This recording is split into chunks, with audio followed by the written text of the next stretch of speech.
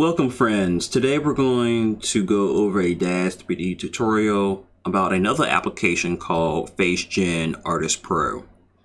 What FaceGen will allow you to do is take a picture of a real person and apply it to a 3D character in Daz Studio, whether it's Genesis 2, 3, 8, or 8.1. You may have seen another video that I had comparing FaceGen and Face Transfer, and I was saying that shape-wise, FaceGen is probably the more precise or accurate program. And a couple people have asked about me doing the tutorial, so here we go. So this is an example of a Genesis 8 character using me as the example. And we're going to go over how to get a result close to this. So the first thing I'm going to do is go ahead and make a new file in Genesis and go back to texture shaded. So we'll come back to this in a moment. You will need to get Genesis or FaceGen Artist Pro from their website. It's a third-party application, so go to facegen.com. And you'll probably need the Pro version, which is what I got, and it is a paid program, so you have to pay for it and install it. It's its own application, and this is generally what it looks like when you first open it up, except for there won't be a face here, or if there is, it's another generic face, not this. This was a previous project, so ignore this for now. The first thing we want to do is load 1 to 3 images, front, optionally left and right photos. And let's take note of things that we need and don't need. We need basically a passport or mugshot type photo, which is basically facing forward, neutral facial expression, no smiling, no open mouth, evenly lit. Camera should not be too close to the face, so avoid selfie pictures as much as possible, even though that's what I'm using for my example. A camera should be a little bit further away to get a better perspective on the face. Some bad examples are shown here: unevenly lit, mouth open or smiling, no transparency or glossiness, and we should take it from a good angle, and so forth and so on. Let's go ahead and load our images. So I'm going to be using this one for the front, this one for the facing right, and this one for facing left. We hit next. We can use this rotate tool to rotate it into right orientation, using the left mouse button to move around. And what they want us to do is put markers in the places they showed in the example in the top right. So the first part is going to be the center of the right eye, center of the left eye, the outside of the right nair, which is outside of the right part of the nose, the left part of the nose, the right corner of the mouth, left corner of the mouth. One thing to note here is that you don't really want to have any bangs or anything on top of the face or to the side of the face, because that will become part of the texture. So we know here that this facial hair will become part of the texture as a flat part of the texture, but that's okay because it's very short facial hair. I bring this up because next part we need to do is the center of the chin, which would be a little bit difficult because of facial hair, but I'm just going to guesstimate right around here. The outer corner of the right part of the jaw, I'm going to say is about here. The left corner of the jaw, about here. The outside of the right cheekbone, it's a little hard for me to see, but I think it's about here. The left cheekbone, outside corner, about here. Now it goes to the right picture, so we want to rotate again. First part we want to do is the cilium. It's part of the nose. So I'm going to guess right about here. Bridge of the nose. About here. Tip of the nose. Here. Okay, wait a minute. I'm ahead of myself, so I see I was supposed to do that earlier. So let me go back. You hit back to go back to previous. That's why I messed up. So after the cilium, I'm supposed to do the outer corner of the eye.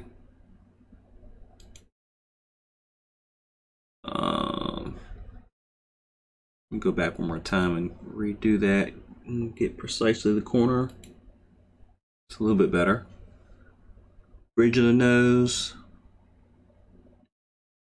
Tip of the nose.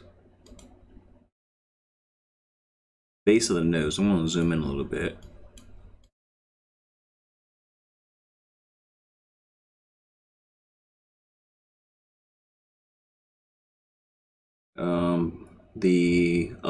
The tip of the upper corner of the upper lip. Same thing for the bottom of the lip. The front of the chin. I'm going to guesstimate right about here. And then the lower edge of the jaw here.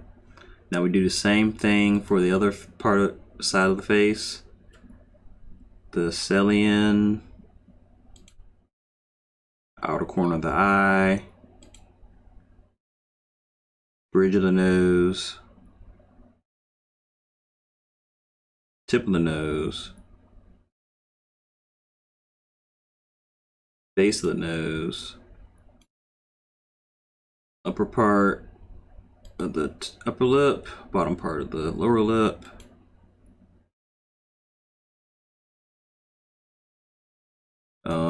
here we're going to have the front of the chin and then the edge of the jaw.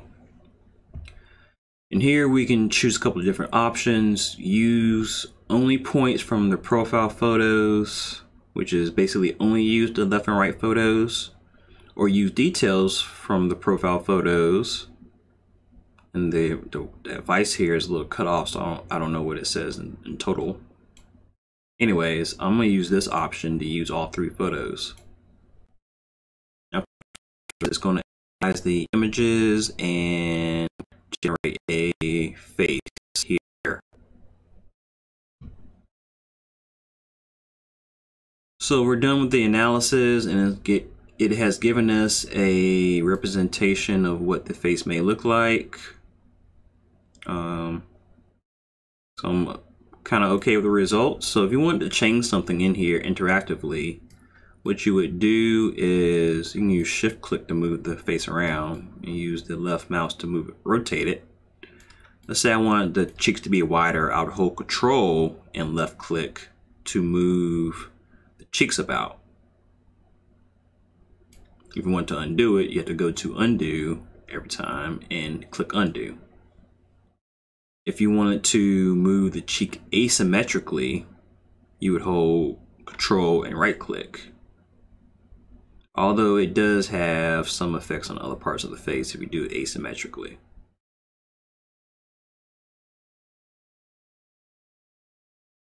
So moving right along, a lot of the adjustments you can make here in FaceGen are under the modify panel. And going over here to demographics, you can change the age of the character. Be rather young or a lot older.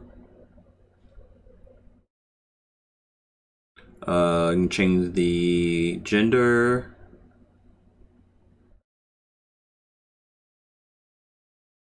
The shape, whether it's caricature or monster or no modifications at all. I usually leave this at default.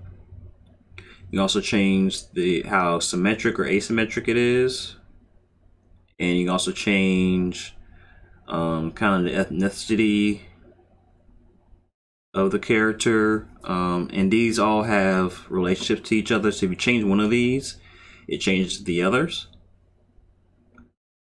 You can go to interactive gives the instructions for what I just described about clicking on the character and changing things manually. You can also use these to twist and shift different parts of the face. I can change the lightness and darkness of different parts of the face individually. You can use these to give different details. It'll try to mix in these preset textures with your face, although it kind of overwhelms it. So for example, this, if we want more facial details,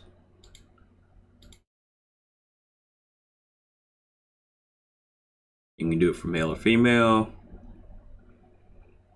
Tween, I believe you can, what you do is if you wanted to mix two characters together to make a new character, you would do that here. So you would load target to get the picture, and then it would mix the two together and make a new character. This would be good for something like if you had a man and a woman and you want to have a character represent their child. That could be a use case right here. Genetic, what you do is you hit generate, and you can change the variation of that generate, and it'll create your different variations based on this center picture, which is the original one, and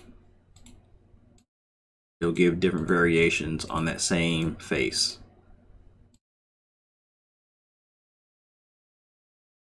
So when you're ready to go, you would go to File, Export, the parameter group, which I would just leave the same, give it a name. I think we'll go Will 7 now. And then choose what file format you want to export as. Male or female, Genesis 1, 2, 3, 8, or 8.1. I'm going to leave it on Genesis 8 male for right now. You choose your Daz content directory. So I'm choosing this first one. So this would be important to know later. Spherical eyes, I leave this unchecked.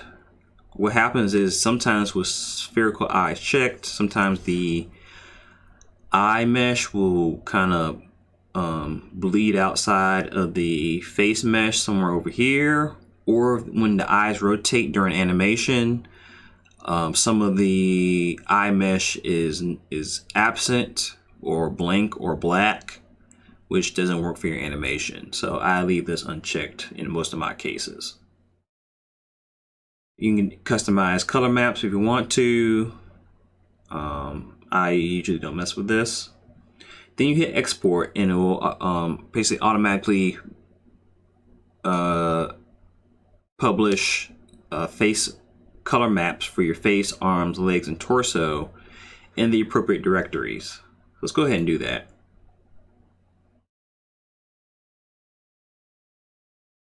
It only takes a few moments. So it tells you where your face morph will go. And then your new color maps will go into this directory. And it tells you what to do basically from here on, how to find the morphs and the color maps, but I'll go through that here in this tutorial. You do want to take note of this directory. If you want to write it down when you export, that's fine. I tried to copy and paste earlier with this and didn't really copy, but we're going to traverse manually to that location. So in Daz Studio, what you would do is basically create a generic Genesis 8 character, like so.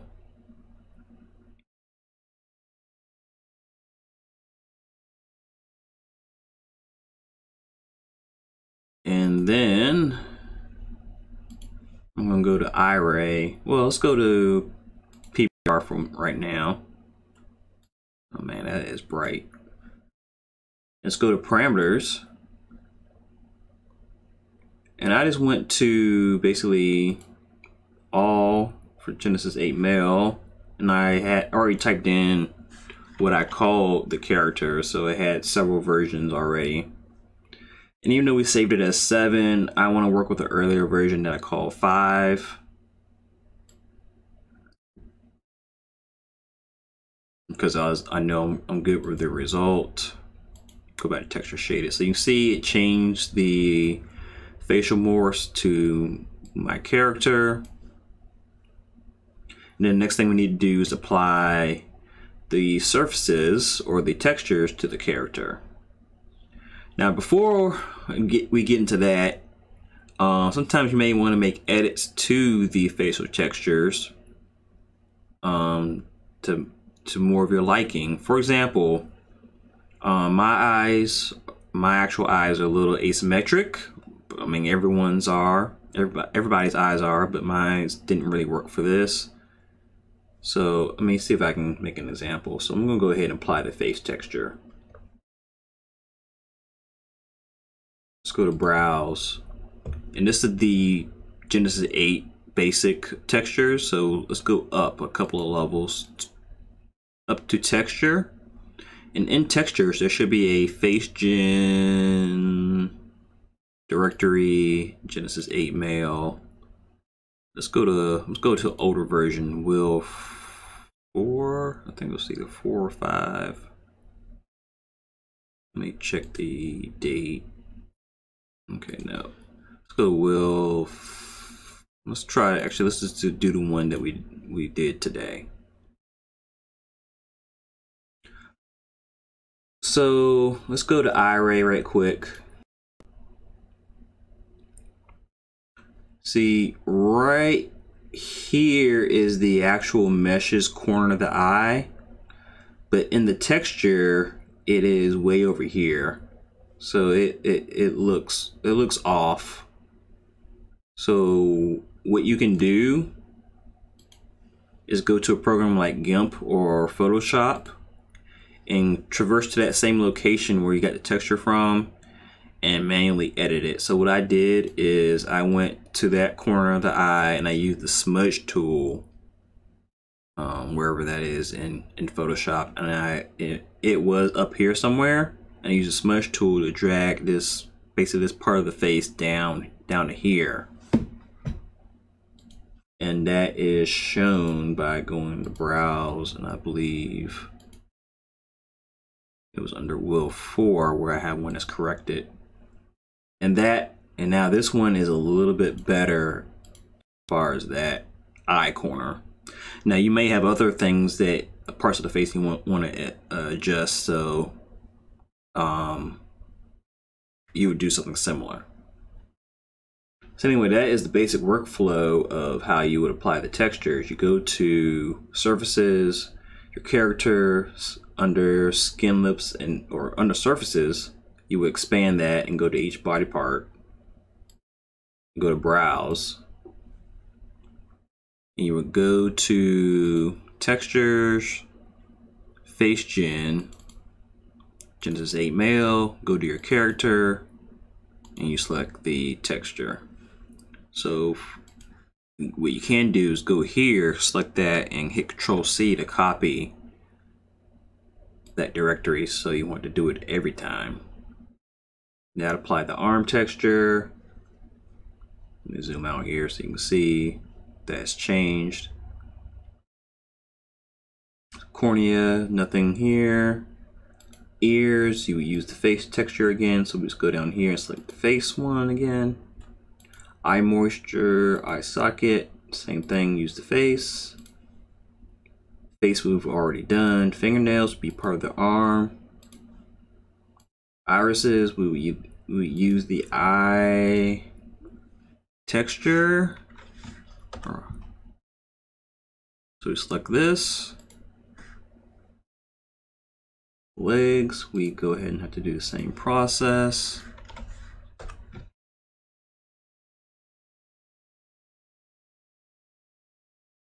Lips are part of the face. Mouth, we leave the same. Pupils, select the eye texture again. Sclera, eyes. Teeth, toenails are part of the legs.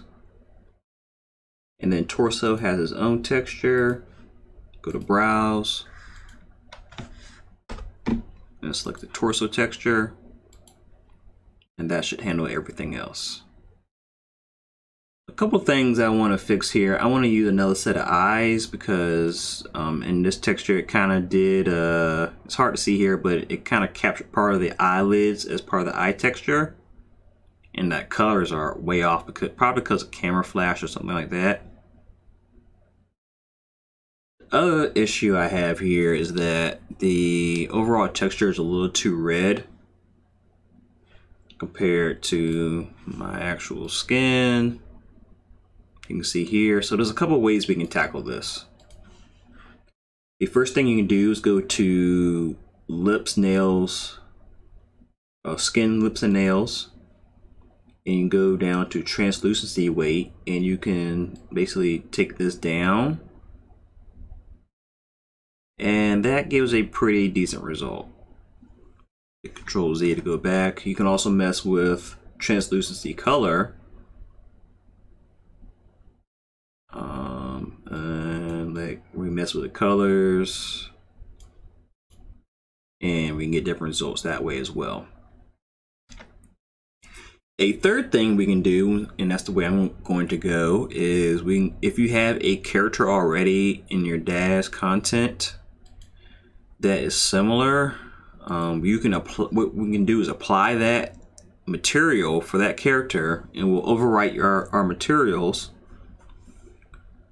And however, what it would also do is take care of different things that we don't have, such as the translucency color map, glossy layer weights. It will replace it with a more appropriate color, top coat weight, different textures that we don't have from FaceGen.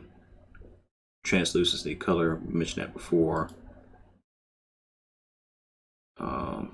It will use that from the new character, and then we go back later and apply the base color again, which will be a pretty quick process. Let's go ahead and we'll go to IRA for this character, and then select all maps. So it just changed everything texture-wise to that new character, including the eyes. Now I'm going to leave the eyes the same, but what I'm going to do is change most of everything else back. So the arms, I'll just go back and select the arm texture for my character. I'm going to focus just on the face for time's sake.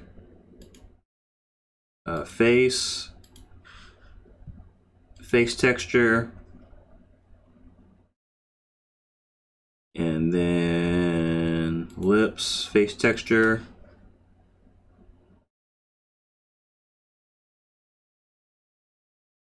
See anything else? Ears.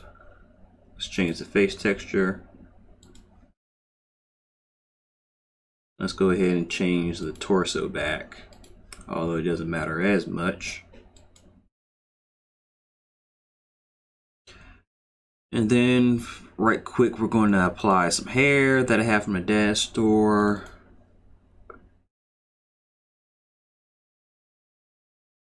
Let's go ahead and close these things out. I think we have a pretty good result here. Oops. In comparison, yeah, that really helped give us a cleaner texture that is more animation ready. And that is a general workflow of how you would use FaceGen to create Daz 3D characters. Thanks for watching. Having questions, let me know in the comments, and have a blessed day.